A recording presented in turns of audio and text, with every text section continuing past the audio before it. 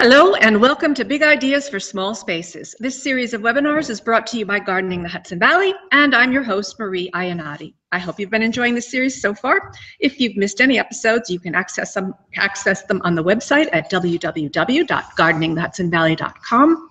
And today we are visiting the Vanderbilt Garden Association Incorporated, a dedicated group of volunteers that has been working on the rehabilitation and ongoing care of the formal gardens at the Vanderbilt National Historic Site in Hyde Park, New York. With me here are Sue Williams and Suzanne Gillespie. Welcome to you both. I am delighted to be here. I can't think of a better example of a formal Italianate garden.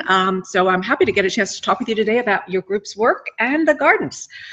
Let's go ahead and get started. Okay, this is, as I said, formal gardens, and it's a historic site in the Hudson Valley. Yes, well, thank you very much. We're happy to have this opportunity to talk about the Vanderbilt Mansion and the gardens. And we're looking right now at a photograph of the mansion. Frederick and Louise acquired the property in 1895, and one of the first things they did, originally they thought they would enlarge upon the mansion that had already been built by the Langdon family, but then found it was structurally unsound, and so they demolished that building and proceeded to build their own. One of the interesting things about the property is that Frederick and Louise were the fourth owners, and we're really fortunate that everyone that came before them was really interested in horticulture and landscaping design, and particularly planting wonderful trees. So Samuel Bard was actually the first person to own the property and decide to site his house where the mansion is now. And that was because it was the highest elevation and also had the best views up and down the Hudson. We're looking at photographs then of Frederick and Louise. Frederick was probably in his early 50s when this was taken. We're not quite sure when the photograph of Louise, it's a very glamorous pose. She was very social. He was a little bit more quiet and shy. And they made a very good couple because they sort of balanced each other. He was very well educated. He had gone to what is currently called Yale University. It was the Sheffield School when he went there. He was the only one of his family to go to college. And he was very interested in landscaping, in horticulture, in livestock. He won many prizes at the Dutchess County Fair for his entries in flowers and animals. Louise was very philanthropic. She did a lot for the families in Hyde Park. He also was philanthropic, but very quiet. Was he hands-on at all? He would definitely decide with his gardeners about certain things that they would put in, even though the landscape designers made a plan. They would make a lot of changes. We don't really know whether he dug in the soil, but he was very instrumental in what varieties of plants were going to be purchased. And also, I think a lot of the nurseries came to them at that time and asked them to trial things. Now, they were not here full time. No, they were generally here in the early spring, sometime in April, and then they would leave again around July 4th. They had other homes. They also had yachts. And they did a lot of traveling in Europe. And then they would come back again in the fall. They really loved it, being here in the fall. And they were also here at Christmas time. They would close up the mansion and live in what they called the pavilion, which is now the visitor center. And they really loved sleigh rides and other winter sports. So they were here at that time. Nice spot for that. The building we're looking at now is called the Tool House. And in Vanderbilt's time, they used it for tools on the lower level. And then upstairs, the head gardener had his office, and there's a little balcony there. So he could come out there from time to time, and it would be a great place for him to see what was going on at all times in the gardens. This building and the gardener's cottage, which is a little bit further to the east, were two buildings that were built by the prior owner, the Langdon family. And they were the ones, they're very important because they sited the formal gardens here. The other owners had gardens, but we know they were up closer to the mansion. What happened to those? They just... Well, they just disappeared.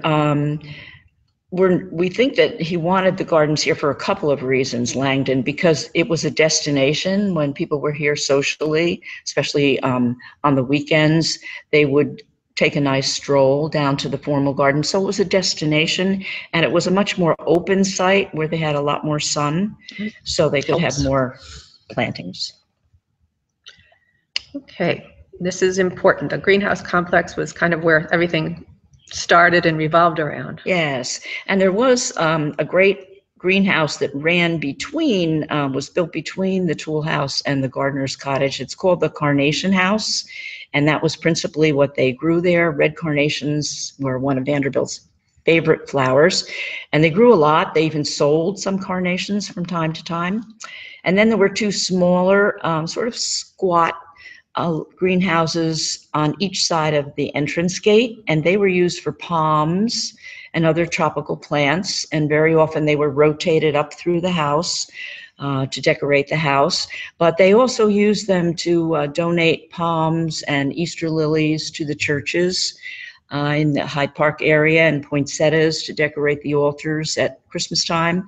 And then the big greenhouse, which was formed in the letter H, was used for other plants that they would bring into the house, and sometimes we think also for starting things that they could then move out into the garden, into the coal frames that they had, and harden them off and then bring them into the planting areas. And we'll see an outline of what the greenhouses look like, but we should mention that the greenhouses are no longer in existence. They are no longer there. Some of them were damaged through weather-related incidents, and then others were dismantled and sold, and there were a few that was just damaged, that they were no longer safe. They were all glass, and so it's too expensive for the Park Service to even think about operating them.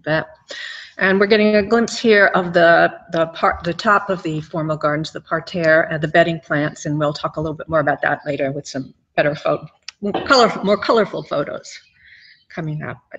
And this is the inside of the Carnation House, and you can see one of the gardeners there and tending to the plants. And this was great too because it had a door at each end that led directly either into the tool house or into the gardener's cottage, so he didn't even have to go outside. That's nice. These were grown for indoor use, for display. For indoor use. Not for the gardens. Okay. And these are the palm houses. And then this was the main greenhouse again, a more individual picture of it. And it was used very heavily in Vanderbilt's time. And we wish we had a greenhouse just like that. Was it common to have a greenhouse back then? Yes, I think most of the families along the Hudson, if they had any kind of property, we know that because they say that Vanderbilt was not the only one to donate things to the church. There were other families who participated in that too. That's nice. The important thing about this site is that this site hosted one of the first greenhouses in Dutchess County through the first owners.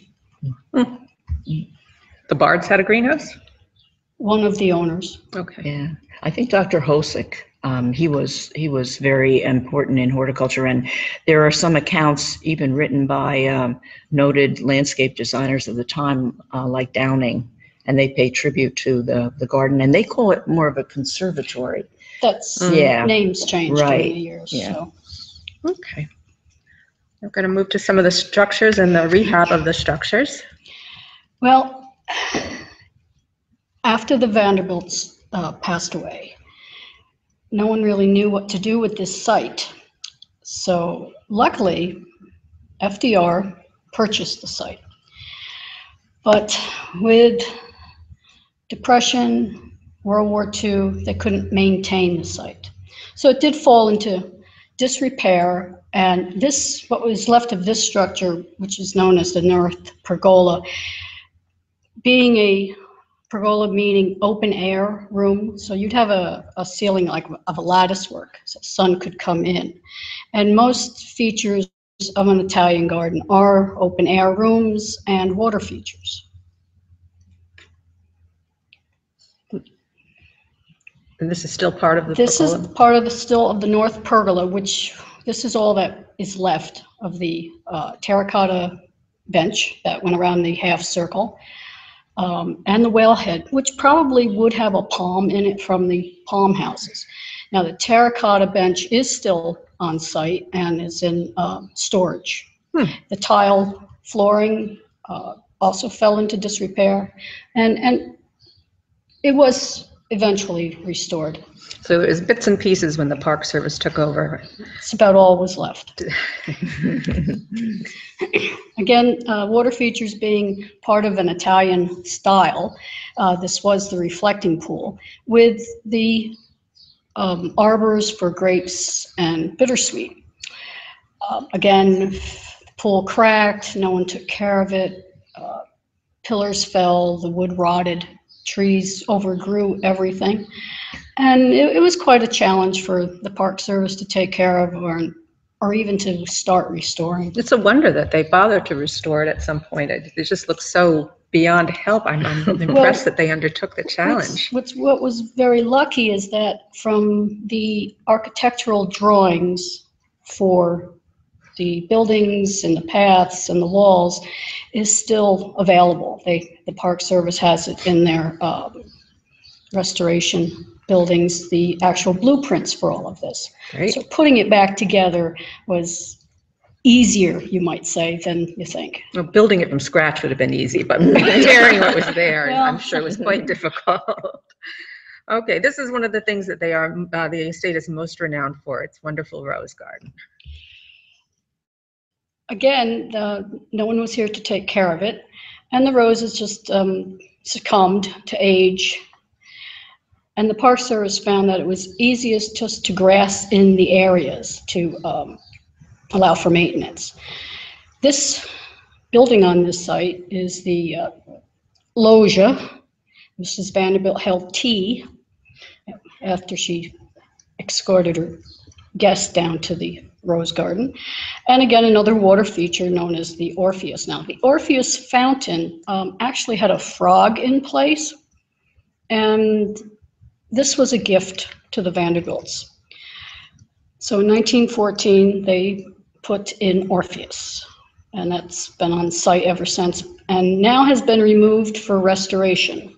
So Orpheus made it through the grassing over of the rose garden, but now finally somebody noticed he needed some help himself. That's good. Okay, so here we got a better picture. You can see the overgrown shrubbery that was left. There's a few roses still there, surprisingly. They did try to keep Orpheus protected, but unfortunately the box fell apart. There were vandals. It just literally fell apart from age. Now hopefully within a year or so we'll be back to running water. Wow. Okay, a few more of the structures here. The potting shed was attached to the greenhouse. The small room that juts out to the west was kept for bulbs, pots, other storage. What's interesting in this, it has a massive cellar to this for the coal that heated the greenhouses and the cold frames to the south of this building. The furnace in the tool house heated the palm houses and the carnation house, so it just wasn't one furnace. What's interesting about this building is that in the far end, the northern end, away from us, is a refrigerator unit. It's just wood and sawdust, and Mr. Vanderbilt would put vegetables, his flowers, and have them shipped to his other houses from here. And a lot of the debris is from the pergolas and other structures. Yeah. This is how it was found. And when Sue was mentioning about the furnaces too, it's an interesting aside that the gardeners that were assigned to the greenhouses, when the winter months, they would work their day shift, and then they would go home and have dinner, and then later on in the evening they would come back to put the coal in the furnaces to keep all those greenhouses heated. Yeah, I bet it was a round-the-clock job in the winter. Yeah. So when the Park Service did come back in, they had to look at what was left, which actually was quite a bit to go on. But before you do any gardening, home gardening, restorations, historic site gardening, is to look at the hardscape, that being the walls, stairs, paths, buildings, and such. And replacing that first is really the key to putting any garden back. You really don't want to jump ahead to just throwing in flower beds. It just gets in the way of doing the basics first. Did you get all of that brush and But you have to clean. You have to make a mess to clean to make another mess. So you have to clean everything out and see what bones you have left in a garden. Just some of the facade that has fallen away from one of the brick walls. But in doing so, the Park Service was able to see how these were actually constructed.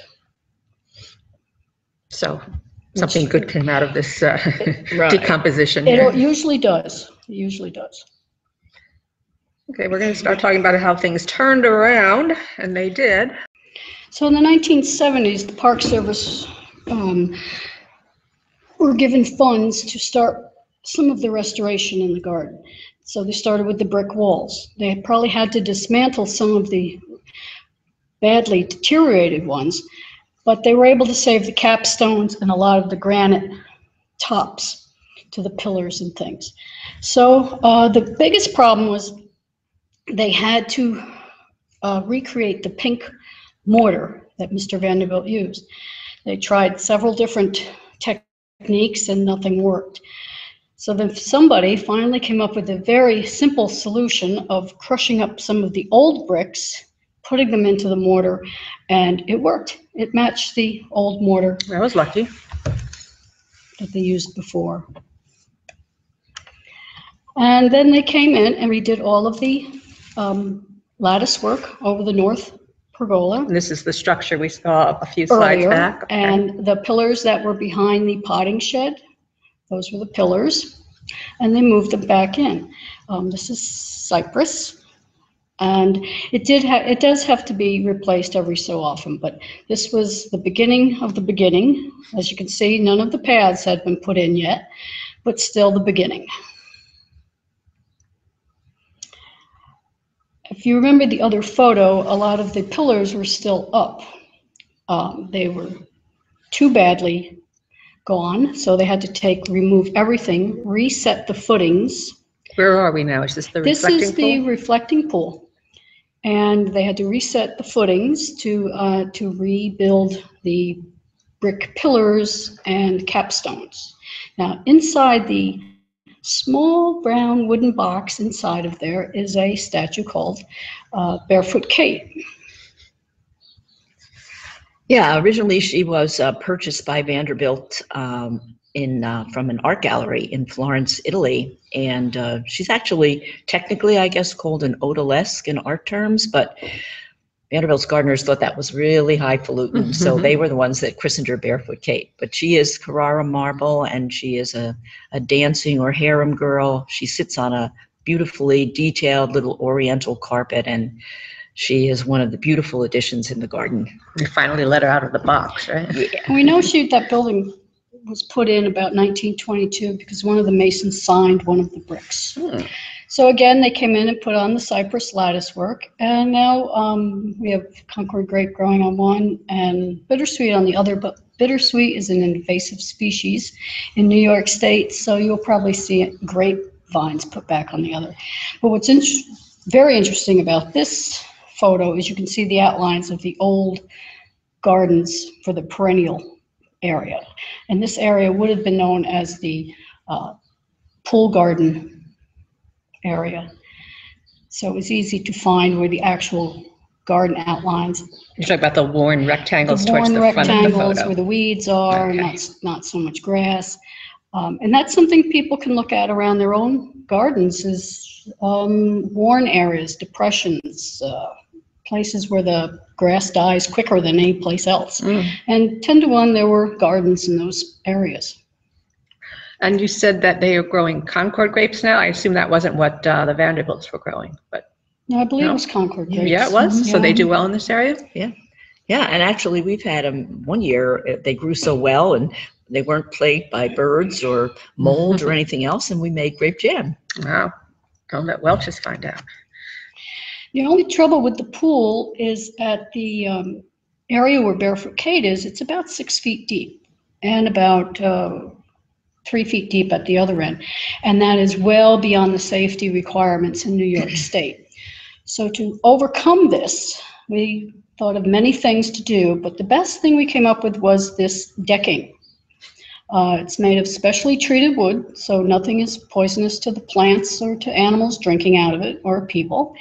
And one of our local lumber stores came up with the computer program, and we have quite a few very good handyman on our volunteer staff, and they built it. So this is decking that goes under the water This and is raises under the water. well, It's so raises the the level floor. of the pool is actually only 18 inches deep. That's a lot of work, but it's very clever. Mm-hmm. But the unfortunate thing is you can see the grate, the rack, when you fill it up. So we contacted a fellow in New Jersey, James Lowry from Saddle River, Waterford Gardens, and he told us to buy pie lamb dye. It's a black vegetable dye. And what is quite interesting is that it lays on the top of the water. So you can scoop a bucket of water out and it's absolutely clear. And this hides the rack. It reflects Kate. Nicely. And it gives an illusion of depth, which scares people and they stay away from the edge. But homeowners can do this too. They have a shallow pool. They want it to look a little deeper. You put in a dye and people can't tell how deep it is. And does it block the sun and the algae growth at all? It blocks the sun to a point. You'll still get some algae. There's two types of algae: slick algae, which everybody slips on when they go near their pool, or string algae, which is like felt. When you pull it out, it comes out in big, large clumps, and it's like hair. And the algae that you don't want is the string algae. That will clog up filters. Slick algae really doesn't do anything to filters or plants or pools. It doesn't destroy the pool. So this keeps the string algae down. Well, that's great. Okay, we're going to move to the beginnings of formal gardens, it looks. Yes, well, once the Park Service was done with the hardscaping, they really had run out of those funds that they had been given. So what they thought best to do to keep down the weeds and preserve some of the outline was just to grass everything in. So we're looking at each of the areas here, and it shows both the annuals, the reflecting pool garden, and the rose garden are just simply grassed in. But it served the purpose, and it did keep down the weeds. But not for long. So what happened with this new era? Well, in the new era, 3 Hyde Park ladies were actually the people who got the ball rolling, and Marion Asher, Louise Martin, and Marty Stewart. And they went to the Park Service with an idea that they could start a volunteer group that would help to bring back the actual garden beds. And they were convincing.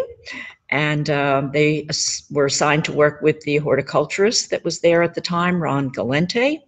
And we had the plan. As we said before, the archives are really full of great drawings. It's a natural resource to turn to see what was going on in the past.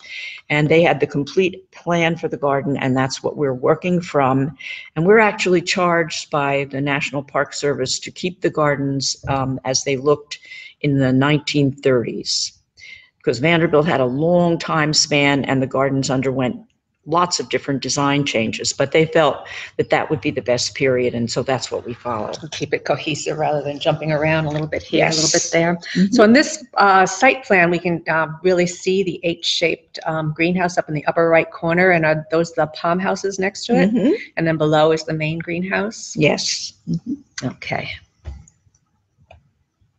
So the volunteer group was charged with actual physical labor of replanting everything. Yes. The Park Service told us to take 1984 as a year to organize, become incorporated, figure out what to do, lay the plans, require a mission statement.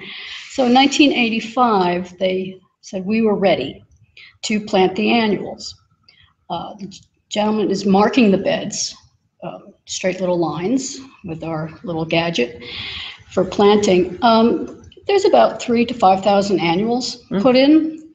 By hand? By hand. It takes a few days. There are 3 annual plans for the 2 partiers. Mr. Alex Knaus was one of the workers at one time, and he drew them out for us, so we actually don't have to think too much on replanting. Do you rotate between the 3? Or you?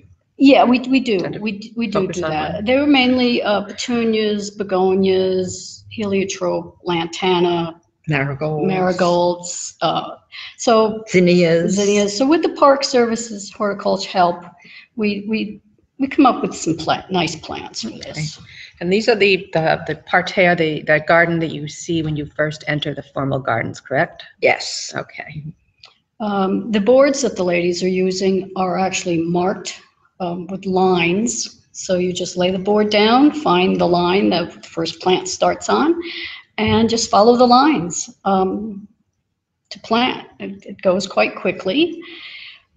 And later on, they'll be fertilized, and then the beds will be mulched. And in the fall, they'll be mulched again with shredded leaves and tilled in for the next year. Okay, so that's if you want a formal garden, you would follow these lines. This is not necessarily the kind of a random cottage garden. This is very are very particular. large, and it just helps keep everybody in order. But it's still a good procedure for even the homeowner to till, mulch, fertilizer. People usually have gardening backwards.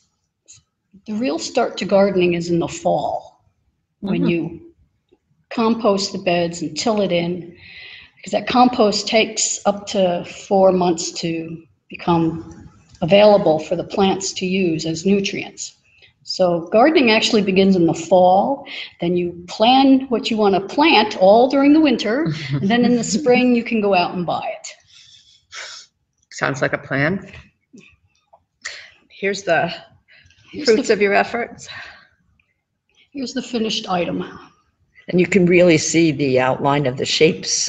They had hearts and little boots and crescents, fleur-de-lis. And when you shoot the picture from one of the higher terraces looking down here, then you really see the outlines very distinctly. Oops. In '86, we were given permission to start the perennial garden. The area the volunteers are in at the moment is called the cherry walk. There are cherry trees on the upper level from this. And about 3,000 perennials, I believe. There's about 3,000 perennials, and Park Service helped set out the plants, and we again went and put them in. And there's, some of them did not make it. We had to come across for a few different plants finally. Some of the ones that really do stand out are the Thermopsis or Carolina lupin, or lupine, however you wish to. The Dianthus, there are small mums, and irises, Siberian iris, bearded iris. Now, which garden do you think takes the most maintenance, the annual bedding or the perennials? We won't even discuss the roses just yet. Probably the perennials. Perennials, I would say. Once annuals are in, they're on their own, and all you do is pluck weeds. Right, or deadhead if you need to. But these do require a lot of close weeding. Dividing, yeah. So. Right, deadheading also, yeah. Do you do any staking? Some of them, yes. Balloon flowers require staking, yes.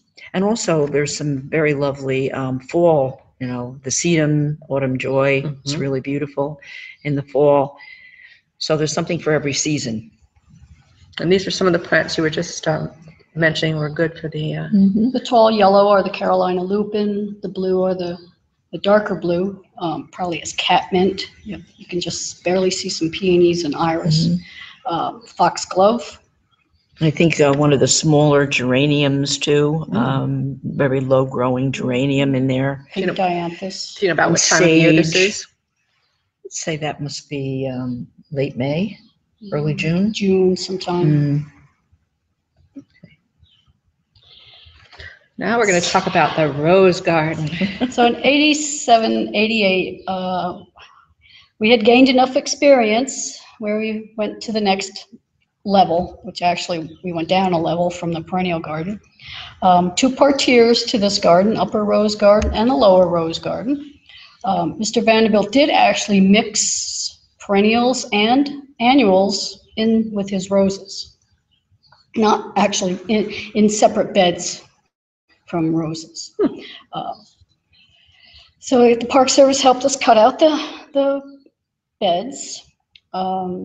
They tilled, did all the good stuff, checked the soil for pH, which is for roses runs around 6.3, 6.5. And then we needed to, of course, purchase these roses. Now this rose garden can accommodate about 1,400 hybrid tea roses. We were going to purchase them. We put out a campaign. People would donate so much money, and we would purchase the rose bushes through this money. In doing so, Jackson and Perkins came across and said, "We will donate the roses to you." Wow. So that was a big boon for us. It also gave us funds in case we had something go wrong, and we lost an awful lot of roses at one time, which we never did. But we did it. Okay, let's see. We took another day with all of our volunteers. Mr. Galenti, the Park Service, marked out all the beds for us, where to plant each rose. And I think it took maybe 3 days, but we put them all in. All hybrid teas too, All huh? hybrid teas. Okay. There they And as you are. can see, this center bed has over 40 to 50 hybrid teas in it. It's a lot of plants. Because the areas are so big, and we are a volunteer with limited funds, we went and bought bulk sawdust for mulch. And you really, there's 2 states of mind whether you should mulch roses or not. I really don't like mulching roses, but there's 2 thoughts on this. But this sawdust is extremely clean. It's mostly hardwoods. It's from a local lumber supply.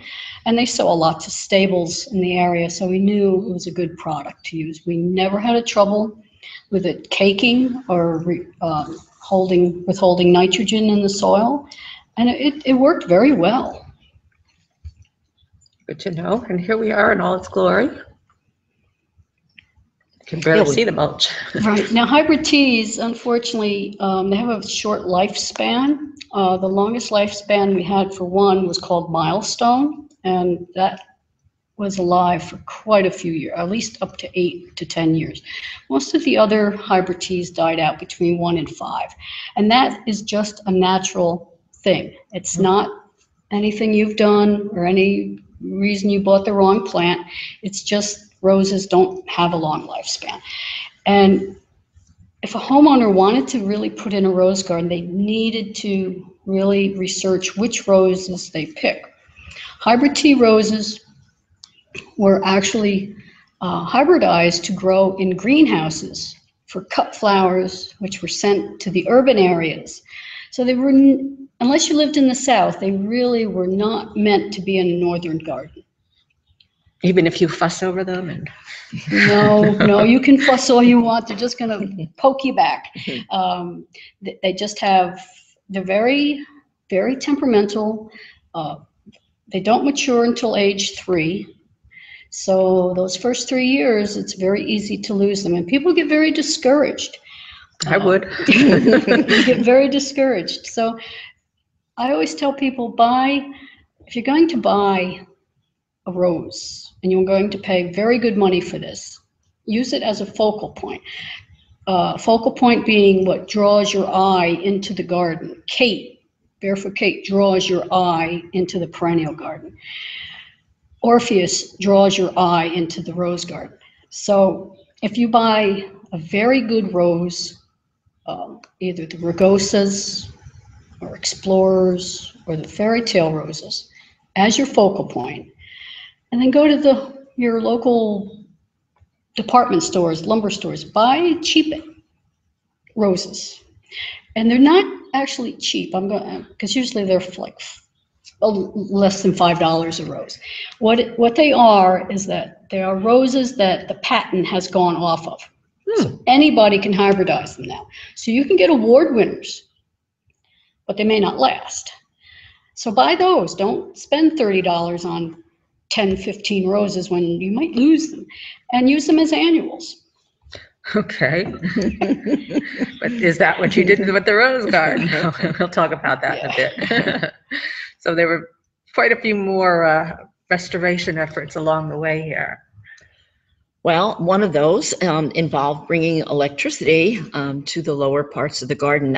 Vanderbilt had his own powerhouse, and then afterwards, and that provided the power for not only the garden area, but the mansion as well. But then when the Park Service took over, there was electricity up at the mansion put in, but and at the Tool House, because that was also used as a residence early on for Park Service employees. But we needed to have power for the lower part of the garden. The Tool House was fine, but the potting shed had absolutely no light in it. And there was no way that we could run an irrigation system or an aerator in the reflecting pool. So one of our members had a contact at Central Hudson and asked them if they might be willing to help us out. And so they actually donated their services, and they worked with us and with the National Park Service and laid the lines so that we would have electricity to power those areas of the garden. Nice. Now, you're saying the Vanderbilts did have electricity, they just powered it off of They had a small pump house on the Crum Elbow Creek, and it powered the house, and it also powered the water, pushed the water up to the house, and then gravity fed down through the gardens back to the Crum Elbow Creek. Nice. Off the grid. Very much. In 2004, we were doing some research on boy dolphin. Boy dolphin is from the Langdon era. He is marble, and he has withstood the test of time as far as acid rain. And he is the first thing you actually see when you come down the steps. That is the main entrance into the garden from the path from the mansion. And he was grassed in. The Park Service grassed him in, filled him with soil, and grassed it over. So, did he remain on? Like, was the statue sitting there on the lawn? Yes, the statue was sitting on a small patch of lawn. And it was always thought, oh, this would be so nice to get running again. So looking at some photos, we saw some valve covers in the front. I asked permission to dig a little bit, and we found them. So after that, I asked permission, can we dig out some dirt? And we did. And as we were doing this with the Park Service, we found the walls to the pool were still intact. The drain was intact. The piping was intact. So we, after we cleared out all the soil, we hooked a hose up to the local irrigation and to the piping for the statue. And lo and behold, the water spouted out of the little fishy mouth. Wow. So after 60 years of not running, the way was clear to restore this fountain. So all he needed to do was to resurface the bowl. We ran electricity from the tool house, hooked into a pump, and plugged him in. And That's now fantastic. He runs, and it's great entrance focal point for the garden. Yeah, how lucky that it all fell into Well, place. somebody thought when they put him to bed. That's not the usual case, is it? And then one of the other projects we embarked on was putting in new cherry trees. The Garden Association had done that fairly early on, and the trees had lasted for a while. And then they developed something called canker. and we realized that we were going to have to replace them. And so we did with a prunus that the variety is called Okama, and they're a sort of horizontal spreading format to the tree, and that's really very graceful along the upper part of the cherry walk. And they bloom generally, depending upon what kind of a winter we've had, they generally bloom in early May. And we have lots of visitors who come. It's almost like our own little mini cherry blossom festival. When they're out, we have lots of people coming to visit and to sit there and paint. Oh, really? Yes. That's nice. Now these line the way into the perennial garden? Is that what you said? Yeah, this is the cherry walk. Okay. So this is the stone wall along here, and the cherry trees are on the upper part of that. Nice. Rose gardens, as I said before, roses don't last. So about every 10 years, you will have to replace roses. We are into our third replanting now, and we discovered the soil was lacking in nutrients, and it was quite hard. There was a hard pan, and that is just from watering so much. We came to the conclusion that a lot of the problems with the soil came from the irrigation system, which ran a liquid fertilizer reservoir. So you were always pumping this into the soil, and liquid fertilizers are high in salts, and that will actually kill off beneficial organisms in the soil, and nasty organisms will take over. So that is why you have more diseases and funguses and viruses, an unhealthy soil. So instead of just loading this up with compost, which we did do, but we also used cover crops or green manure.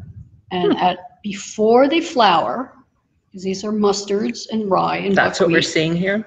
yes, you want to cut them down and till them in. And we did this for a couple of years. And the soil, within 2 years, has changed dramatically. We actually have earthworms back. And we're in the process of now, this year, replanting this whole area. With another 14,000 plants? Well, we've, with the Park Service, we've decided to lower the number of plants to around 300. But we're buying rugoses, explorer shrub, other shrubs, hybrid perpetual shrubs, fairy tale shrubs. They grow quite large, like 3 to 4 feet or 4 by 4 feet. So we're maybe taking out, but we're not losing volume. Some of the plants we are going to be getting are caramella fairy tales, elegant fairy tale. Do I have photos of those here? Yes, you do. Flip through here. The pink is country dancer. The yellowish is prairie harvest. Oh, are these repeat bloomers? These will be all repeat bloomers. Oh, that's nice. And their first bloom and golden fairy tale. The first bloom on these roses lasts months, up to a month or more. So there'll be less pruning, less deadheading, because once they bloom, you can go through and deadhead the entire garden and you'll get another bloom in September. So you're not always down there removing dead roses like you are with hybrid teas. And do they require any special winter care? These are zone 3 roses. All roses have a zone.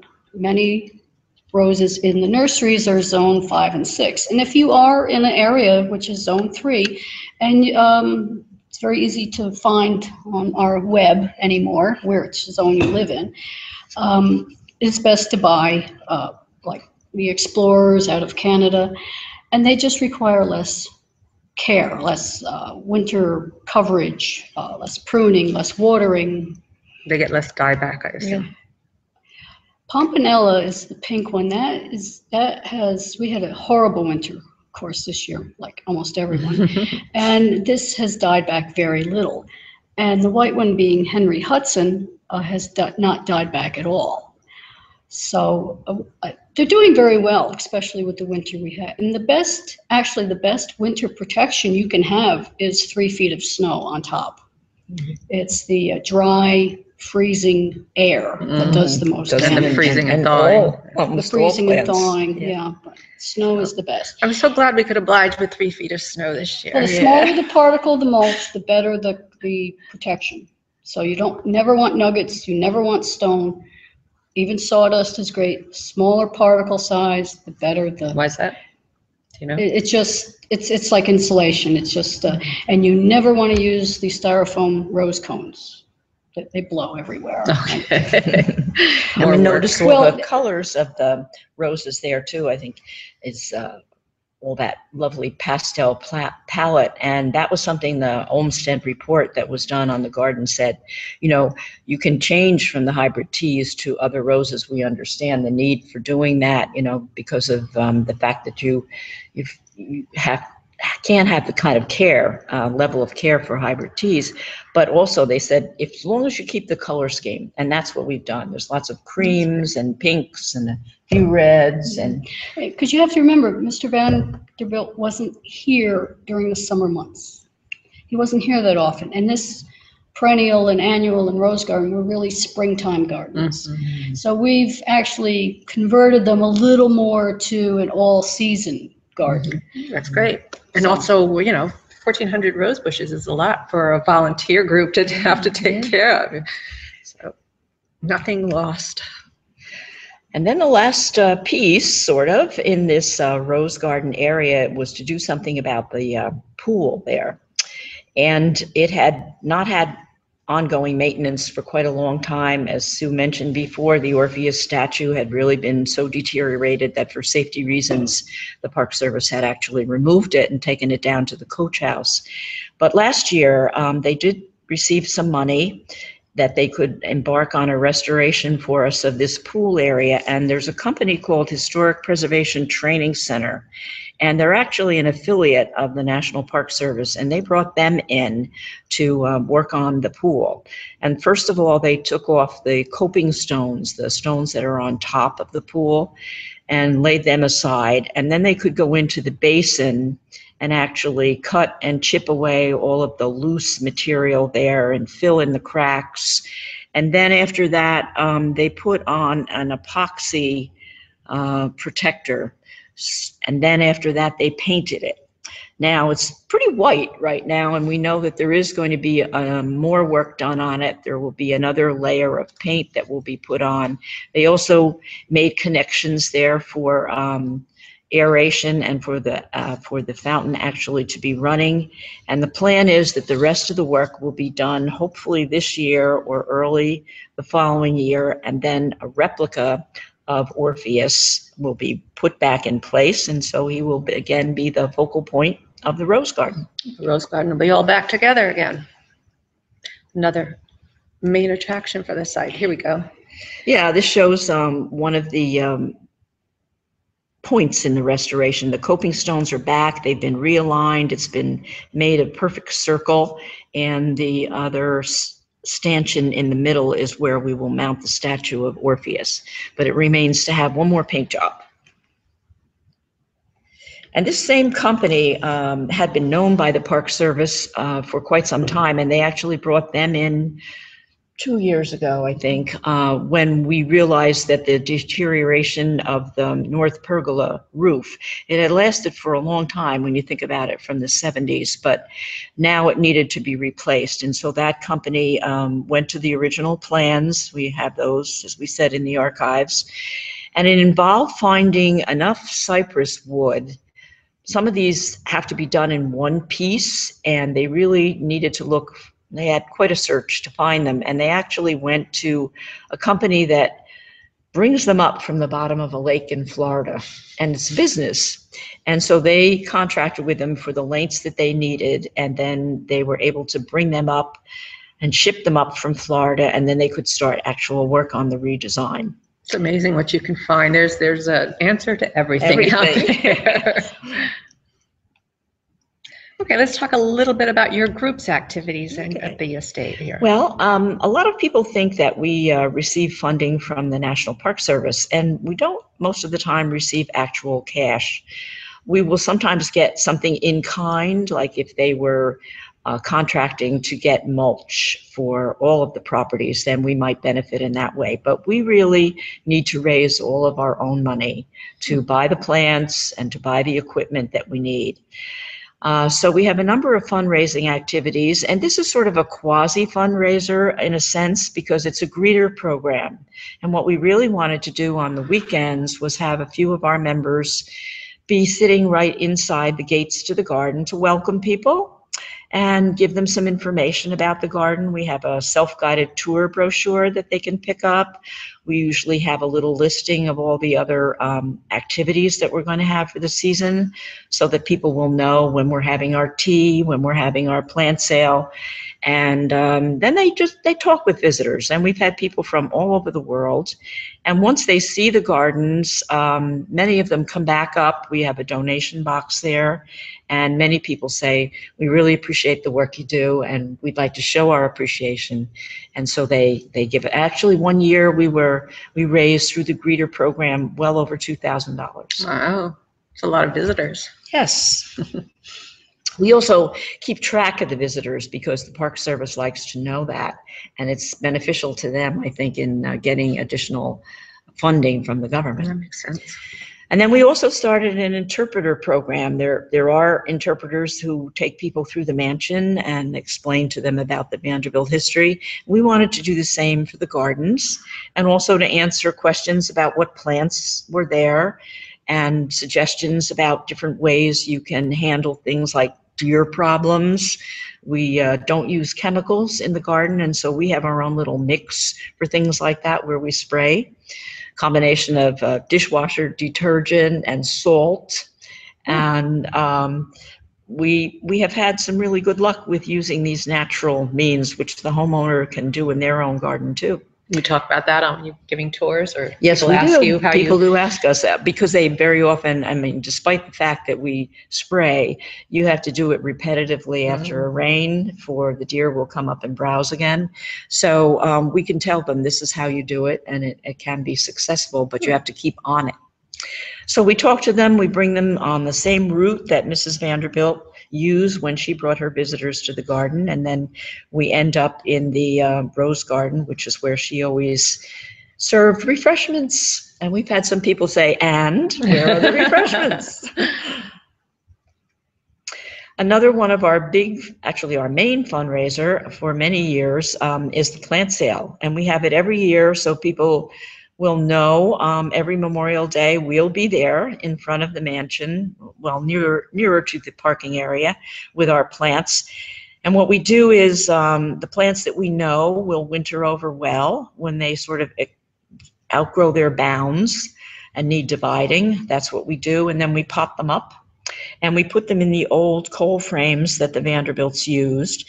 And then just before we really leave the garden for the end of the season in early November, we cut back the grasses, and we use those dried grasses to insulate all of the plants that we have there in the beds.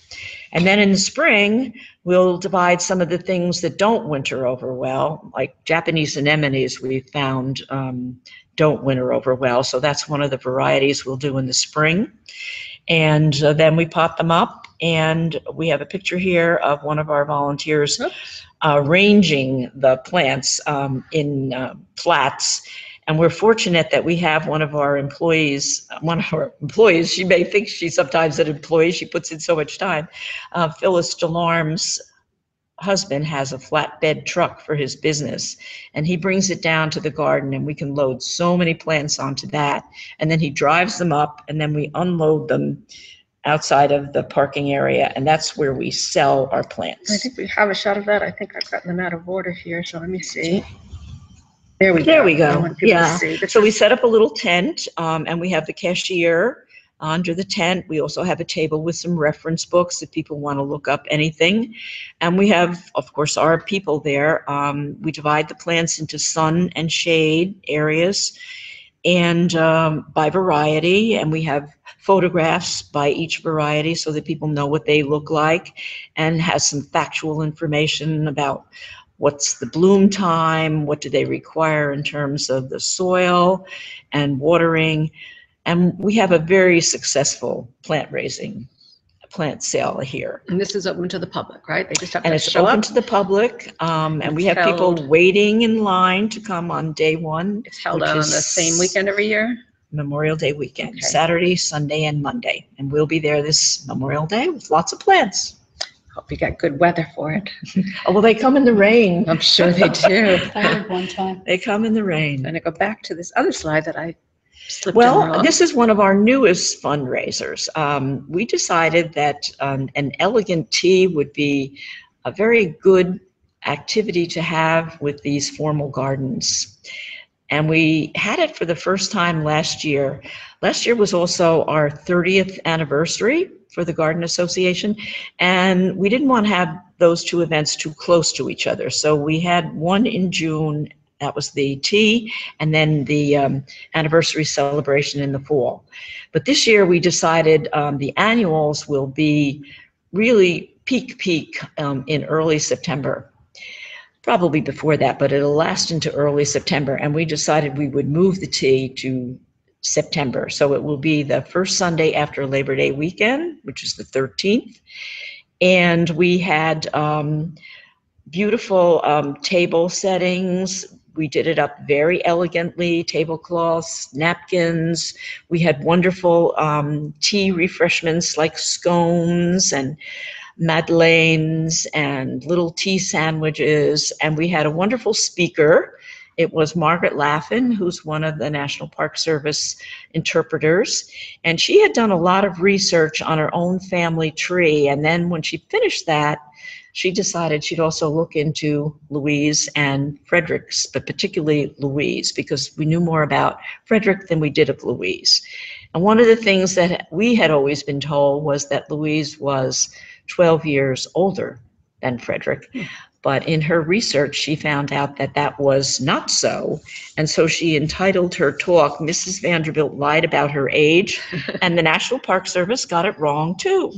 Turns out she was really only about 14 months older than Frederick. But their marriage was not publicly acknowledged because she was also a divorcee. And at that point in time, it was not very much socially approved.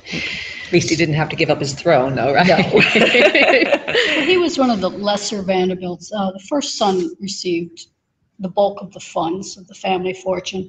He received whatever the girls got, which was $10 million each. Yeah. So he wasn't one of the really rich Vanderbilts. Yes, but yes, he was rich enough. So he was, if you weren't the first, you were considered down there with the but he was the daughters. best businessman of the whole clan, because he was the only one that ended up with more money. He was like, I don't know, 70 million, something like that. Good for him. Got the last laugh. Yes, he did. Well, you know, education with these families, it was frowned upon. If you wanted to go to college, it was very frowned upon. That they would actually send you away so you did not go to college. So being down with the daughters actually helped him. He was able to go to college. And well, actually, I mean, his marriage, the father was very much against the marriage and almost was going to disinherit him. Ooh. And so it was his younger sister, who was the father's favorite, that sort of pleaded for him. And he never forgot that. And she's the one who gave him the statue of Orpheus. And she and her husband owned Shelburne Farms in Vermont. And they came upon some hard times. And so Frederick never forgot what she did, and he financed them for many years. Wow. Things you don't know about. That's right. Okay, so as we said, this was a springtime garden, and we have pushed it to the 4 seasons. And as a homeowner, and he was a homeowner, this was his home, he actually had winter architectural sites and using trees and the statuary, and even the rock wall, which would draw you into the winterscape here. But even a homeowner, there's many shrubs that are used for winter landscaping. And People still come in the winter. They come over. You can see their little footprints all over the place. We do drain the ponds and the pools. We have to. We have to. So we usually put a safety net around them so no one jumps in. But so this is the end of what we do, and we'll start again in the spring. Looks so restful, but I'm glad it's over. I want to thank both of you, Sue and Suzanne, so very much for coming and talk to us today. This is such a great overview for homeowners, not just of the estate, which I hope you'll all come and visit, but also for anybody who finds themselves buying a less than prime garden that they want to bring back to its former glory. So I thank all of you who have been listening today. If you'd like more information about visiting the gardens at the FW Vanderbilt National Historic Site, you can find them on the web at the address here, www.vanderbiltgarden.org. And I thank you so much for watching. Remember, if you missed any episodes, you can catch them all on the Gardening the Hudson Valley website, www.gardeningthehudsonvalley.com. I hope you're picking up some great ideas for your garden, and we will see you next time.